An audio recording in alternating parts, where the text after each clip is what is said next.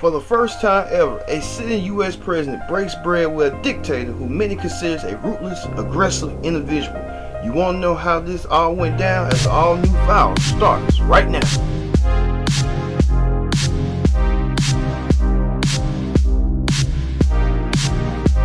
Everyone, welcome to Viral. Man, glad you can join us here. Use the hashtag Viral for everything viral. Watch our archive back. You want to watch Roseanne, watch John Cena, Nikki Bella. It's all there at your fingertips. You can watch it all us on demand through the Viral playlist on ConnectTV. Watch every single episode. You can watch the world wedding of Prince Harry and Meghan. Man, that was a historic moment for everyone who did the production of it. Well, let's get to it. All right.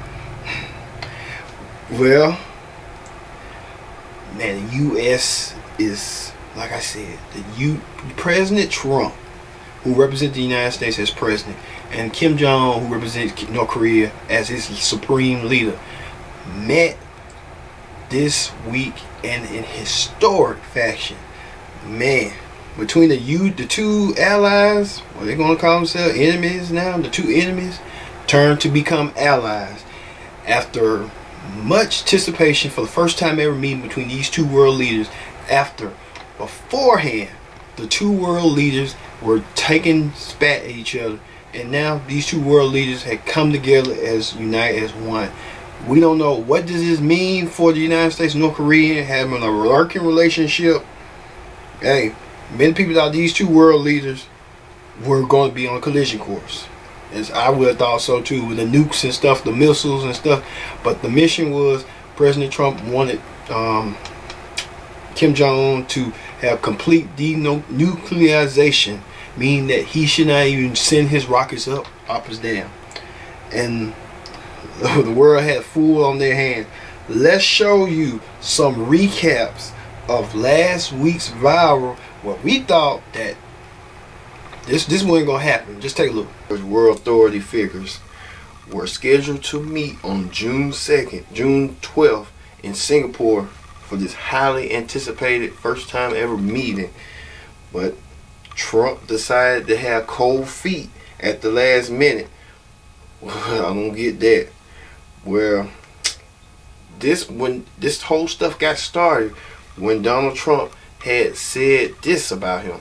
The United States has great strength and patience, but if it is forced to defend itself or its allies, we will have no choice but to totally destroy North Korea. Rocket Man is on a suicide mission for himself and for his regime. The United States is ready, willing, and able, but hopefully this will not be necessary. He called Donald Trump Rocket Man because Kim Jong Un was launching rockets to sanctions and doing whatever he wanted to do without the UN's approval. And then Kim Jong Un said this. North Korean leader Kim Jong Un has revived an old insult in his latest threat to the United States. In Kim's statement, carried by state media on Friday, September 22nd, he says of U.S. President Trump, quote, "I will surely tame the mentally deranged U.S. dotard with fire." A dotard is defined as a person in a state of senile decay. The New York Times reports the Korean word Kim used is a derogatory term for a lazy, useless, and demented old person, and that the old-fashioned burn could be explained by the Korean state news agency's use of very old Korean to English dictionaries. Trump responded via Twitter, calling Kim a madman who doesn't mind starving or killing his people and will be tested like never before. Meanwhile, North Korea's foreign minister said the North may test a hydrogen bomb. Do this. The president is focused instead on attacking the media, tweeting this mock video of himself tackling, then punching a man who represents CNN. He wants to run across it and just punch him in the face. You can see we covered in part one that we thought that there was going to be tension, there was going to be collision, you name it, a battle. They was talking spat against each other, and now these two world leaders have found some common ground, common footing towards each other. because this anticipated meeting was going to happen, and something came up with Mike Pence, and it felt being disrespected, and things got smoothed over until now. Well, it happened on June 12th, 2018, a day in the record books. Let's see how this whole meeting got transpired. Take a look.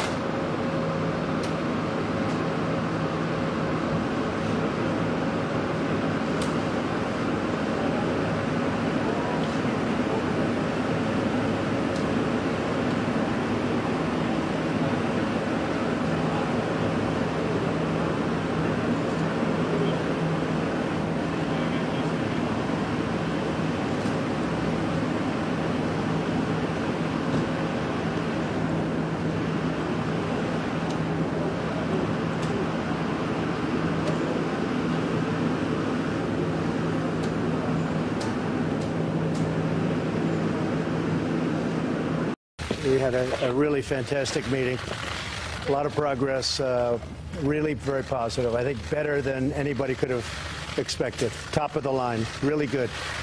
We're going right now for a signing. What are you going to sign? Chairman, do you have any comments about the authorization? What are you signing, sir? I'll be announcing that in a couple of minutes. Mr. Kim. I feel really great.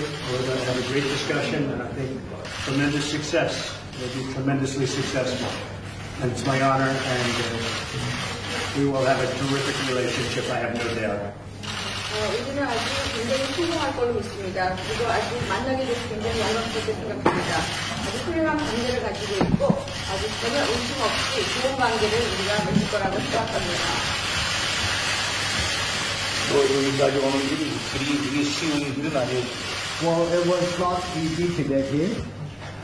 우리한테는 우리 발목을 잡는 그 과거가 있고 또 그릇된 국민과 발행들이 우리 때로는 우리 눈과 귀를 가리고 있었는데 우리 모든 것을 이겨내고 이 자리까지 왔습니다. The past worked as fetters on our wings, and the old prejudices and practices worked as obstacles on our way forward, but we overcame all of them, and we are here today. That's true.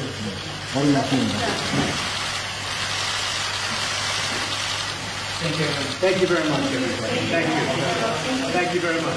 President Trump talked to ABC's George Stephanopoulos about this historic event while he disagreed with Canada's Prime Minister Justin Trudeau about tariffs and trade, and saying Justin's going to be costing some what? Take a look. You know, this has been a dizzying few days of diplomacy for you. You know, you're reaching out here to Kim Jong Un, longtime enemy of the United States, coming off of that summit in Canada with those tough words for the Canadian Prime Minister. How do you explain that to people who might be confused that we're reaching out to our enemies, antagonizing our allies? Well, no, I have great friendships. If you speak to Prime Minister Abe, who I'm helping a lot, because, you know, Japan, 3 or 4 times they had missiles going right over the middle of Japan. I have a very good relationship with Prime Minister Abe. I have a great relationship with the new man who I like a lot, as you know, from Italy. He just won, and, you know, we had very good, and frankly, really good with Merkel, really good pretty much with all of them. I was very surprised because we actually were getting ready to sign a document. I made them make various changes, and you know the so-called semi-famous picture of... I've seen the picture. Right. She was looking at me. You know what we were doing? We were talking while we were waiting for the final copy of the document. That was such an innocent picture. You know, we put out that picture. That was put out by my people. That was really a picture of me sitting this way, and I'm waiting for the document so we can final read it. What happened is we had a final document. I wasn't 100%, but I wanted to leave nicely. So we had a document. I get into Air Force One, the television's on, and I see a news conference being given by the Prime Minister of Canada. and Justin. And I said, oh, that's nice. Justin's giving. And then he talked about how they won't be bullied, how they. And I said, what's this all about? He didn't do that to my face. What's this all about? But here's what the story is. We have been taken advantage of as a country for decades by friends and enemies both. We have been, our trade is a disaster, our trade deals. We lose $817 billion was the last count on a yearly basis. Think of it, George. In other words, when you add China and all of the other places, Germany, the European Union is a disaster for us. We lost $151 billion last year. Billion, not million. We lost $151 billion. They don't take our product. They won't take our agriculture. They won't. We lost 151. Now, they were at the meeting, the European Union. I can't be thrilled. I let them know. And I said, fellas, we got to change it. And if you don't change it, we're not going to do trading. Fine. I just do want to say, though, that picture was really supposed to be a friendly picture. That was put out by us. And we were waiting for the document to come back so we could read it. I left. Everybody was happy. Everybody shook. You should ask Prime Minister Abiy. Everybody was happy. And then he gave out a little bit of an obnoxious thing. I actually like Justin. You know, I think he's good. I like him. But he shouldn't have done that. That was a mistake. That's going to cost him a lot of money. Well, the president feels like the Prime Minister Trudeau is going to be losing a lot of money dealing with that. But the president dished the World Summit and went on and meet with Kim Jong Un and they had their meeting. The president showed right here Kim the Beast. Many of you know who the Beast motorcade is, like the White House motorcade. So, like I said, hey, if you the Beast, you got the Beast. President Trump showing his luxury, showing his fine things in life in this. But watch this. As you can see, the body language between these two sitting across the table from each other. Let's watch this. Yeah. And we'll solve a big problem, a big dilemma that until this point has been unable to be solved. And working together, we will get it taken care of. So, good. Thank you very much. 우리가 함께 협력해서 반드시 성공을 이룰 거라고 생각합니다. 그리고 지금까지 과거에 그러한 해결하지 못했던 여러 가지 난제를 풀 것이라고 생각합니다. 그러니까 함께 협력하게 되어서 매우 영광입니다. 우리 방법을 진행하고 시작된 그런 과거를 우리가 다 방법을 이해하고 들어보고 우리 지금과 꼭지를 다 이루고 그러니까 Well, we successfully kicked off the path. We had a great longevity on our shoulder, and we overcame all kinds of skepticism and speculations about this summit. And I believe that this is a great prelude to peace. I believe so. 저번에 말씀드린 것 같으면 이때까지 예측을 하는 사람들이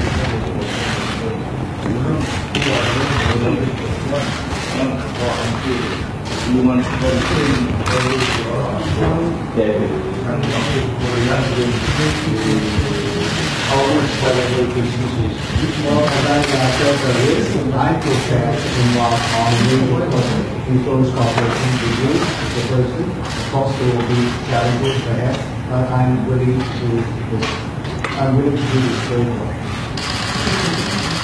We will solve it. We will be successful. And I look forward to working on it with you. It will be done. 우리는 함께 할 것이고 그 문제를 해결하겠습니다. 그리고 함께 해결하는 것을 기대할게요. Thank you very much. Thank you very much, everybody. Thank you. A lot of tension going on, but Kim Jong Un feeling a little antsy. Them thinking the president trying to set him up. And the president thinking the same way. So it's kind of like a game of usmanship between these two world leaders. Who's gonna make the move first? And who's gonna make that move? Who's gonna make that reaction to be more reactive? Well, whoever pulled this off may need pull this off about peace and stuff like that, because whoever did this should speak now or forever hold your peace. Well, I just felt like that. What it almost didn't happen, you know. But oh my God! I'm glad Dennis it did. Rodman, I guess the it gave me NBA a little more legend, put these two together. You know, he's friends with Kim Jong Un, and he's friends with Donald Trump way back when. So he had to be the one to put this together and put this.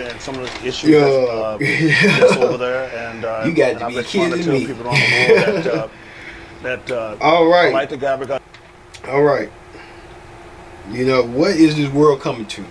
Well, you got Donald Trump and Kim Jong Un. Will this relationship last, or will the relationship thrive? You know, hey, you be the judge out there. I don't know for a fact, but I'm just going by the body language, and this, they might well be closer than buds, and the United States and North Korea might become one that's only. But we don't want to get too cozy in bed with them, and because we don't know how this gonna react. It's like, you know, you go on a date and you find out who you trying to date, and then all of a sudden you kind of like, let's go, yeah, let's give this a moment. And I know there's some skeptics out there that's like, oh, he's doing this for publicity and stuff like that. He's doing this just to keep himself relevant and do something controversial. Hey, we all do controversial things. We all humans. We all make mistakes. So let's see how this go, and then we can critique it later. But anyway, that's been Viral for this week. I'm glad you joined us here on Viral. Thank you all, and continue to watch Viral. Use the hashtag Viral. Watch us ConnectTV. We ain't going well. But I've been Kendrick Dix saying so long, and we'll see you next week.